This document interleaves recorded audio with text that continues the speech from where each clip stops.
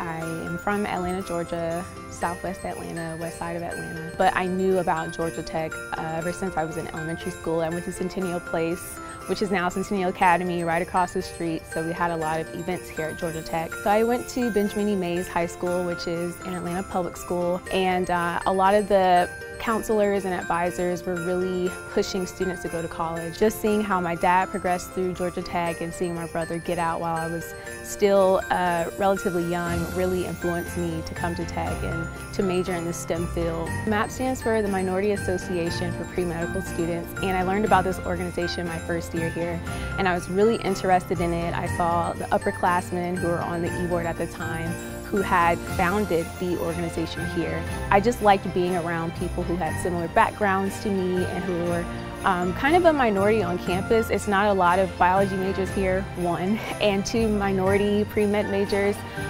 Just having that connection with them really helped me and helped me get in touch with advisors and just learning how to navigate the pre-med life at Tech. My degree will mean that I persevered through hardships, through failures, through trials. I didn't think I would graduate from Tech. In my second year, I just felt like, oh, I don't know if I'll ever get out. But this degree means that I did it, I stuck it out, and just with the help of encouragement, my family, friends, and I'm also a very spiritual person, so just relying on God to get me through this 4.5-year process was what I needed to get through.